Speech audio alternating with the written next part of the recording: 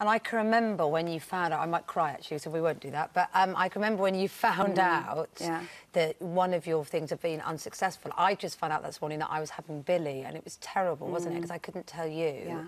And it was just awful to watch you going through this incredible struggle to have This is the problem with IVF. It's such an emotional roller coaster, and most of the time it does fail because the rates are probabilities less than 20%, particularly for someone my age.